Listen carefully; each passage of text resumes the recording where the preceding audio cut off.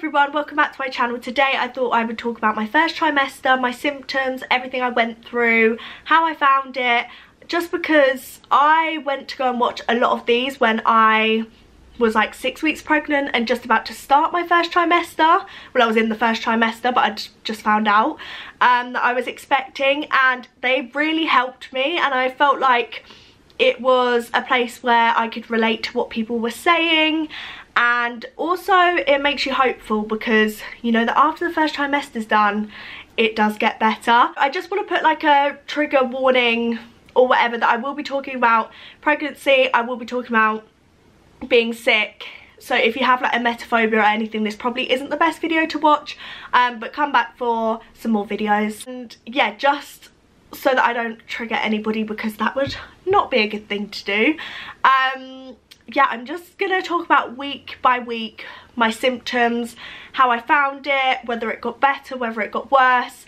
I'm not gonna lie, the first trimester was rough. I was not expecting it to be as bad as it is, or was. I mean, I'm out of it now. On my phone I wrote down week by week what I experienced, what happened, just so that, you know, we could all chat about it together and I could film this video. And I feel like it'll be really nice to look back on once the baby's here, like how I found the first trimester compared to the second and then the third. So the first symptoms that I got, which I've been asked a lot on TikTok what my first symptoms were, obviously I missed my period, so very clearly a sign that you might be pregnant. And then my boobs were very sore and they changed shape. Like even my boyfriend could notice that my boobs had changed shape. And yeah, just to touch they were really sore, but I thought that my boobs being sore was just from like PMS. Like right before I usually get my period, my boobs are quite sore, so I thought it was just like that, but it was worse than it normally is. So then I decided to take a pregnancy test and it came up positive pretty much instantly. Like I did not have to wait that 2 minutes that they tell you to wait. It just, the second line just came up and I was like, okay, girl, you're pregnant. So they were like my first symptoms. Then I found out I was pregnant. I was 5 weeks when I found out that I was pregnant. I think I had missed my period, like I was like 4 days after missing my period. So I know some people miss their periods and it's quite normal for them, but for me, I'm 28 days on the dot, so I knew something was up with my body and something was happening. So then let's talk about at 5 and 6 weeks. I started being sensitive to smells, super sensitive to smells. Like everything and anything would make me smell, to the point that I would make my boyfriend use my shower gel and like my hair wash and stuff, because that scent was like putting me off. It was just like really strong to me. I'm sensitive to smells, especially food smells as well. Like the smell of cooked food was not the one. The other thing that I got was constipation, like really badly and verging on painful. Like I just could not poo. I know this is a bit TMI, but that's what we're here for, ladies. Yeah, I got constipation quite bad, and to be honest that carried on throughout the whole of my trimester, probably still now. I think it's just a symptom of pregnancy, but I didn't expect it. Didn't realise that constipation was a symptom of pregnancy, so I was like, what is going on? Feeling sick but not actually being sick at this point. So I would feel really nauseous, I would feel like I'm going to be sick, but I was never sick in them early stages. They call it morning sickness, right? It's not just in the morning though, is it? This is what they don't tell you. It's not like, oh, you get to midday and you feel better. It's like all day sickness, but mine was particularly worse in the evenings. If I was overtired or I just had a long day, I was really like sick in the evenings. Not actually being sick yet though. Then another thing that I had, which actually did carry on for like the first trimester, was being anxious. I feel like quite a lot of women might relate to this, but I was super duper anxious just about like miscarrying. I really didn't want that to not that anybody wants that to happen, obviously. So I was just super concerned and I really wanted to be able to see the baby and check that they were healthy and everything. So yeah, I felt quite anxious within that first trimester, which is kind of eased now. I probably should have said that I'm currently at 15.5 weeks, so I'm well out of the first trimester now. Now on to week 8. It says week 8 exactly, was actually sick for the first time. In brackets I've put pasta sick. Wow, Maisie, I don't know if we needed that much detail. So I actually remember this night. It was horrendous. I was not feeling the best. So I obviously run my own business. For those of you that don't know, I am a small business owner, and I was working in the evening super late because I had quite a lot to do and I was just packing orders. I didn't feel too tired, so I just carried on. And then it got to about 11:30 and everything that I'd eaten from my dinner and pretty much from my lunch, and I'd had a hot chocolate, just all came up. And it was the first time I'd been sick, so it really shocked me, and I remember crying. I literally was in the kitchen. I tried FaceTiming my boyfriend and I was like in tears because I just couldn't cope. You know, that first initial shock, and then afterwards I just got used to being sick. And I'm not really like a sicky person. Like, I never really get ill where I'm sick, but yeah, my body just did not want that pasta in me. The baby, they weren't wanting the pasta. So yeah, at 8 weeks exactly I was actually sick. And then came weeing so often. I honestly, before being pregnant, could hold on to a wee for so long. Like, it was probably quite bad how long I could hold on to a wee for. Now I literally need to go for a wee every few hours, if not every hour. And clearly at 8 weeks that started because I've put needing a wee every hour and through the night. So I would find that I would go to the toilet about midnight and I could only sleep until 8 until I needed to get up for the toilet. I know that's only going to get worse. That's currently what it's like at the moment, but as baby girl or boy gets bigger, I know that just more pressure gets put on your bladder. So can't wait for that one to be weeing even more often. 8 weeks was also really exciting because at 8 weeks and 3 days we went for a private scan. I decided to pay for a private scan for Charlie's Valentine's Day present. I basically couldn't decide what to get him for Valentine's Day, and I was like, do you know what, he would love to see the baby. I would say we were both feeling quite anxious, so we both like wanted to get it checked and everything. And I was told at my 8 week scan, private scan, I was meant to be 8 weeks and 3 days. I was told that I was around 8 weeks and 5 days. So all of my due dates and the dates that I thought I was matched up perfectly. And when we went to that scan, everything was healthy. We saw the heartbeat, which was incredible. I'll try and put a little video here of the heartbeat. They were only, I think the baby was only like 2 centimeters, so you can't like see a head or anything. You can just see like a tiny little bean. But I literally started bawling. I was in tears when we first saw it. I think it was more relief because, like I said, I was quite anxious. I was just relieved that everything was okay. In that scan, she tried to look at my ovaries as well. I don't know why I'm doing this. This is my impression of the scanner thing. She tried to look at my ovaries. She couldn't see them, and she was like, have you been feeling quite gassy? And I was like, yes, extremely. Constipated and gassy are like the 2 symptoms that are annoying me. And she was like, yeah, I can tell, because where like if you weren't as gassy I might be able to see your ovaries, they couldn't see mine because it was just black. But she said that was nothing to worry about, and I checked with my NHS midwife and she was like, it's nothing to worry about at all. It's just a symptom of pregnancy. So that was all good. We were super happy. Again, it actually meant that I felt more comfortable to tell a few more people. We didn't tell everybody until 12 weeks, but we told like a few closer family members, like my dad, after we'd had that scan at about 9 weeks. We're on to week 9.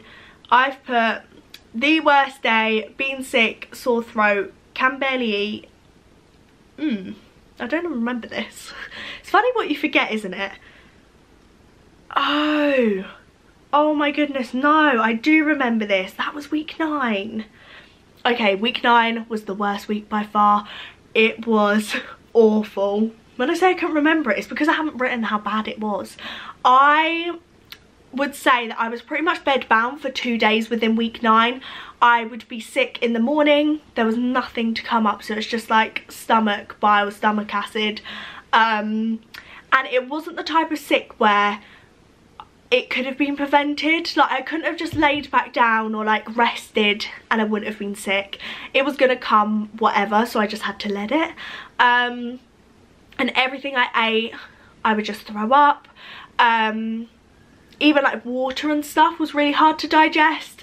So I was feeling super low, super down. Obviously none of my friends knew that I was pregnant, so that was hard because it's like, oh, why are you so ill?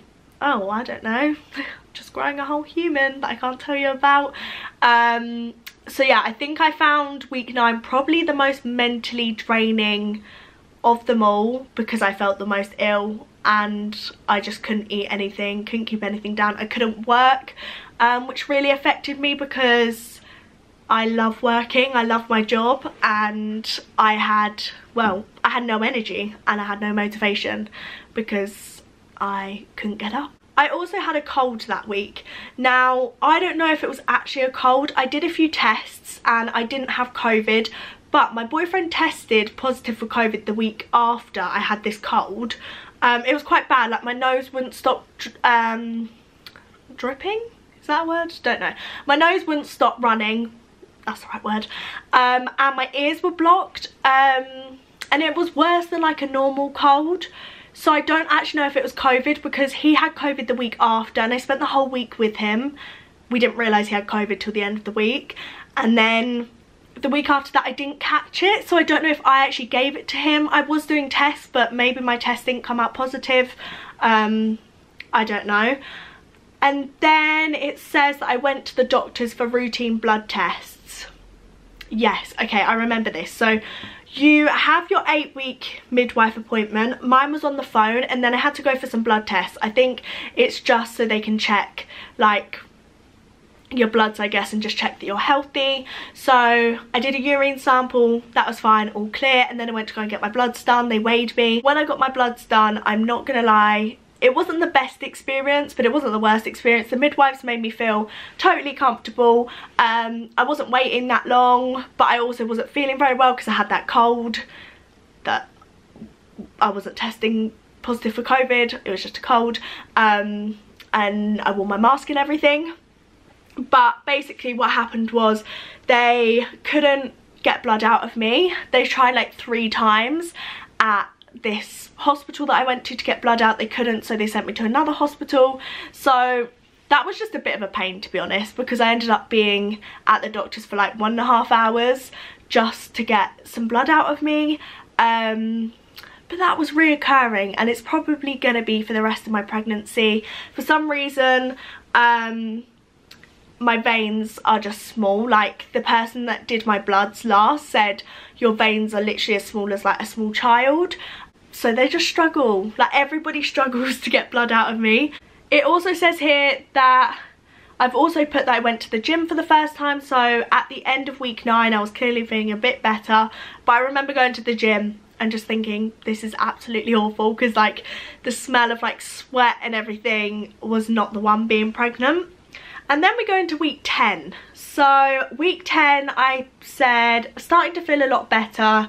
I could do work like normal, which was really good because I was worried that I was going to get behind with work, especially because a lot of my job involves being on TikTok and like filming stuff, but when you're ill you don't want to get ready and film stuff. And then I told one of my best friends that I was expecting, which was definitely one of the highlights of my pregnancy so far. I told my friend Tatiana first, purely just because she was back from uni and I knew that I had to tell her before she went back, because I wanted to try and tell as many people to their face that I could. And yeah, I was super like happy. She was happy, she literally cried. If you've seen on my TikTok, or I'm gonna post another video of like all of my family's reactions. yeah, if you've seen that, she literally cried and she was so happy for me, bless her. She will be the best auntie to my tiny little baby. And then I've just put still nauseous at certain smells. So certain smells weren't triggering me as much. Other smells like cooked food, still not the best smell. And then yeah, other certain stuff. It's really weird because I can't really pinpoint until the day what's going to make me feel sick. It would vary from day to day. Week 11 was a short one because I put started to feel better, still smell of foods. So clearly smell of foods was still bothering me. Now we're on to week 12, which I think is the end of the first trimester, if not week 13 is. But I'm going to do week 12 and 13 in the same section because why not? Week 12, of course, you get to go for your 12-week scan, which is the most exciting thing, and you're also thinking that you're coming out of the first trimester, so if you have been feeling sick, you think that you're going to feel a lot less sick, which is the case for most people.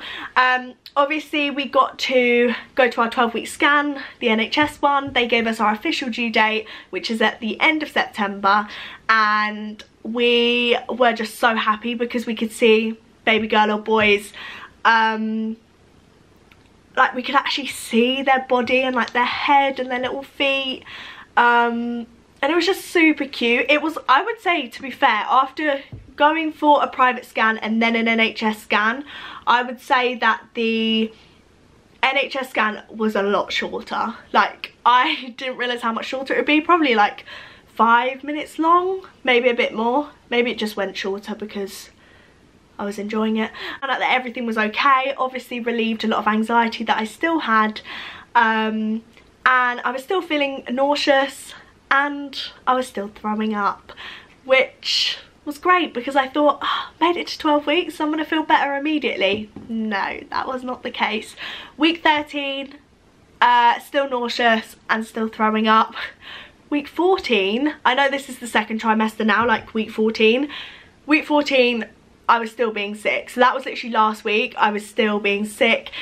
It's not until like the last couple of days where I've actually been feeling better. That is my first trimester experience. I know not all of it is positive, but I hope some of you can relate to the symptoms that I'm feeling and feel reassured that it's totally normal. And also to say that it's actually been, not that it's been good, because nobody likes feeling sick, but I've just felt really grateful that my body can carry like another human. I feel like I just feel blessed to be able to carry this little baby. As for overall body changes, my stomach has grown, my boobs have grown. I haven't seen any stretch marks or anything yet, but I'm sure they're to come. And I'm just embracing all of the body changes because it's completely natural. So I hope you did enjoy this first trimester experience video. Let me know if you want to see the second trimester and then the third, because I really enjoyed filming it, and I also think it will be really good to look back on. That's it for now, so I will see you all soon.